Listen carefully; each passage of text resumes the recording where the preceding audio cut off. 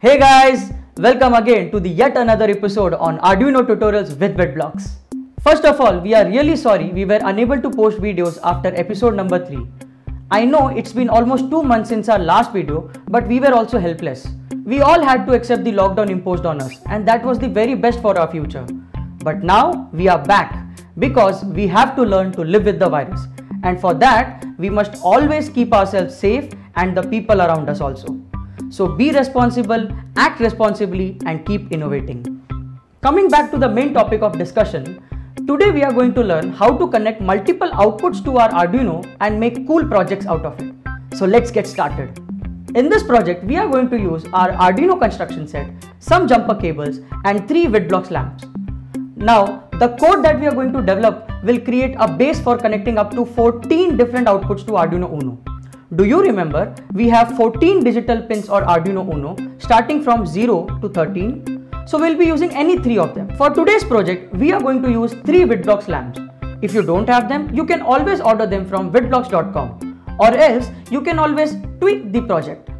I will share some ideas at the end of this video and also some cool giveaways. So I would request you to fasten your seatbelts till the end of this video. Let's check out our circuit diagram. As usual, Witblox power is connected to VCC and ground line of breadboard, and 2 wires from VCC and ground line of breadboard are connected to our Arduino. Next, we take 3 male to female wires and connect VCC of breadboard to VCC of each lamp. Now we take 3 male to female wires and connect ground of breadboard to ground of each lamp. Finally, we take 3 male to male wires and connect in the following manner. Data of lamp A to Arduino pin 3, data of lamp B to Arduino pin 4, and data of lamp C to Arduino pin 5. Pause the video and verify your connections properly. Remember, you will not turn on the circuit unless and until you are 200% sure that the circuit is correct.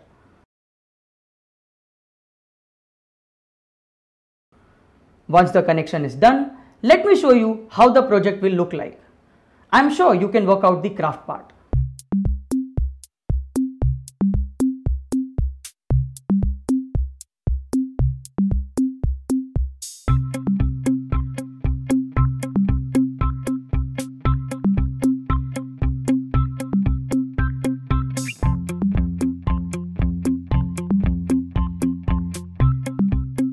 If you're thorough with the hardware part, let's jump towards the programming part.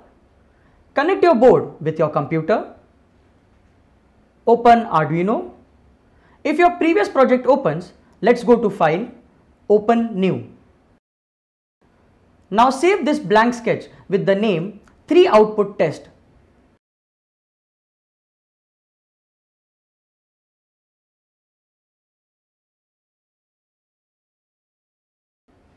And done.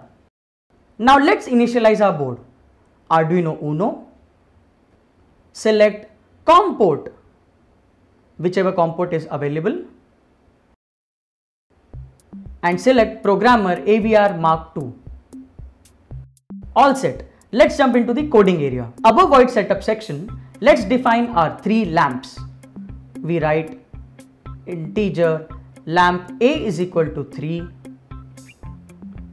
integer lamp B is equal to 4, and integer lamp C is equal to 5. Now inside void setup, we define these pins, that is pin number 3, 4 and 5, that all are outputs. So we write pin mode lamp A is output,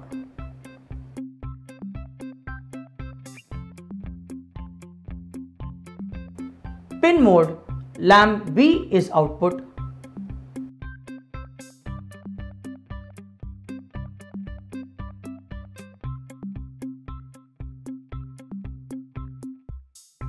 and pin mode lamp C is output.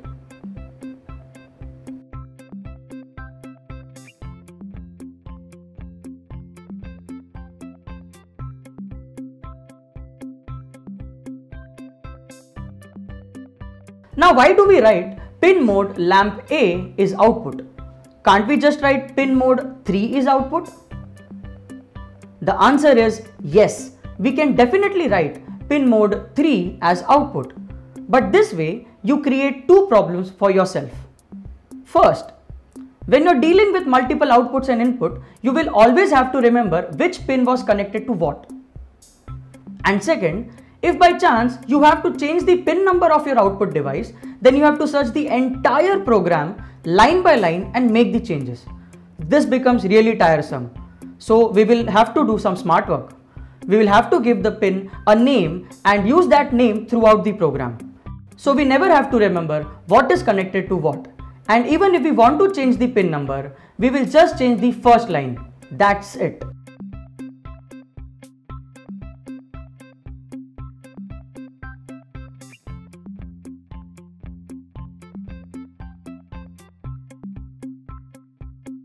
Now coming back to our code, in the void loop section, I want my lamps to turn on one by one and then turn off all at once. So to turn on, we write digital write lamp A is high,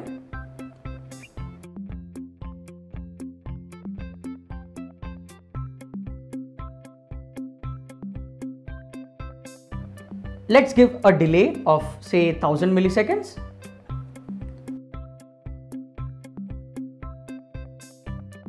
Then we write digital write lamp B is high.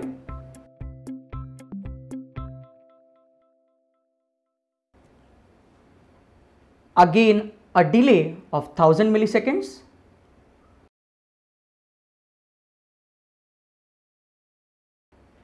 And finally we write digital write lamp C is also high.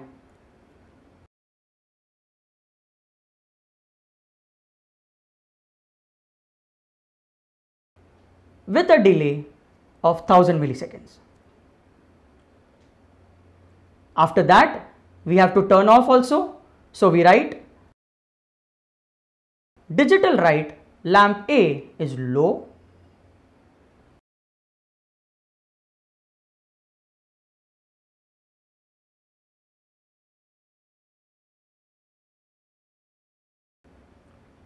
Digital write lamp B is low.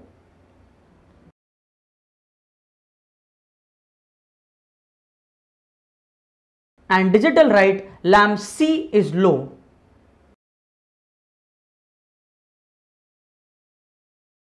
Along with a delay of say 1000 milliseconds.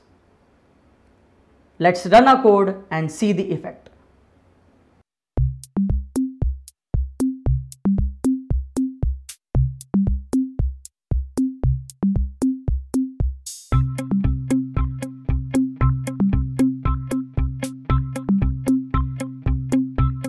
Next, I want all of them to turn on all at once but turn off one by one. What do you think will be the change? Let's check it out. To turn on all of them at once, we write digital write lamp A is high.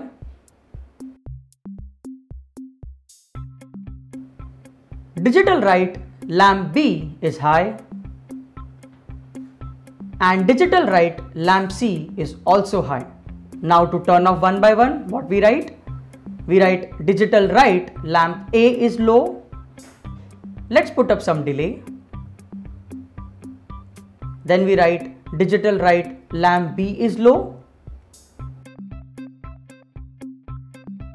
Again a delay of 1000 milliseconds. And now we write digital write lamp C with a delay of 1000 milliseconds. Let's check out the results.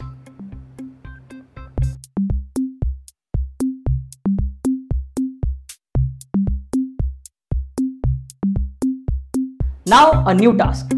I want the lamps to turn on one by one, but when one is on, the others must remain off. So how do we do that? We need to understand the states of lamp. Lamp is either on or off. Arduino will never change the state of a lamp unless and until it has been told to do so. So we must specify each and every step and each and every state. So we write digital write lamp A is high,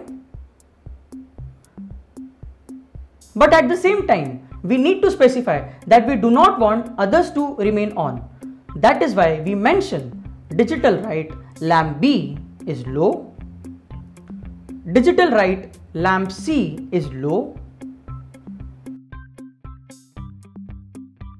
And then we put some delay, say 1000 milliseconds.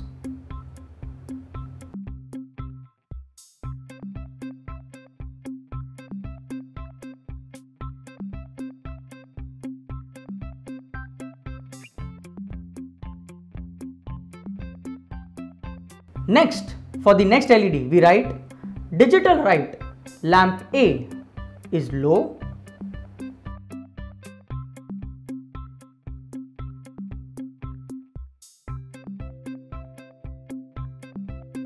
Digital write lamp B is high.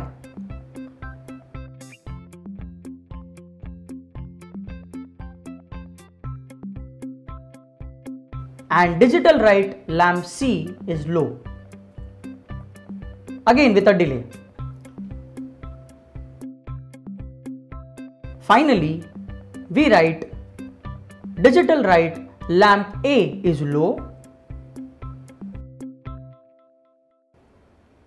Digital write lamp B is low.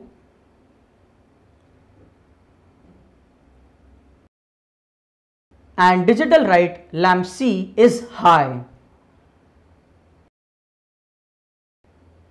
with a delay of 1000 milliseconds. Let's see the results.